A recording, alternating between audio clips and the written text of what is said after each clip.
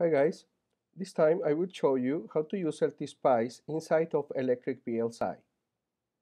First, download the latest versions of both programs. I will assume that you have installed your LTspice program inside the Applications folder. Then you need to open a text editor just as gedit, Emacs, BI, or Text Wrangler. I personally really like Text Wrangler.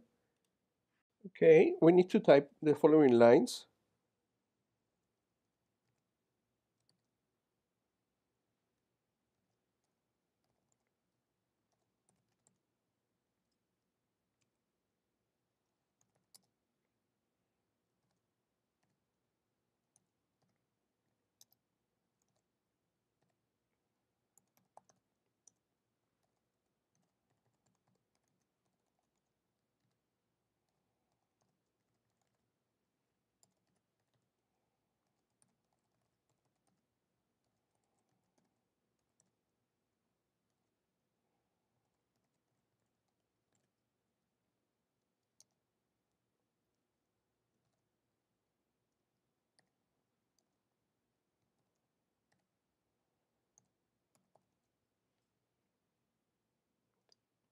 Okay, we are going to be saving this file in your working directory. That is to say, the directory where your electricVLSI is already located.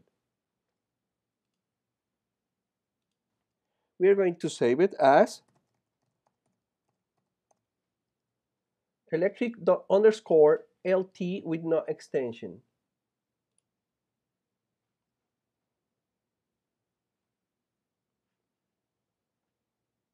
My working directory. Notice that I have my models on it. I have my electric_LT that will be my Unix script. I have my electricVLSI as well as a simple NMOS transistor to make the test. We are going to open our terminal. I have it located in a folder named Other. I'm going to click on that. That's it. Okay, we are going to direct ourselves to our working directory. If I make a list in here, I'm going to be watching my 4 files. And then we are going to change permissions by using change mode +X to my electric_LT file. Now I can see that permissions have already been granted to my file. And that's it. Exit. Now let's open electricVLSI. Now we are going to click on Preferences. Now open Tools folder, click on Spice/CDL, and fill out the fields as indicated on the screen.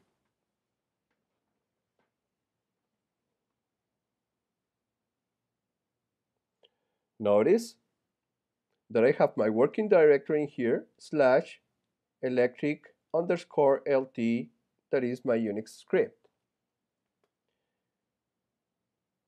Also, fill out those arguments. Click OK. Now, open your test file.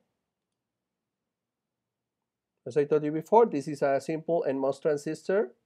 I already have written the SPICE code on it. And let us write our SPICE deck, clicking Tools, Simulation SPICE, write SPICE deck. And here you are. This is LTspice. Click the running man. Let's add a waveform in here.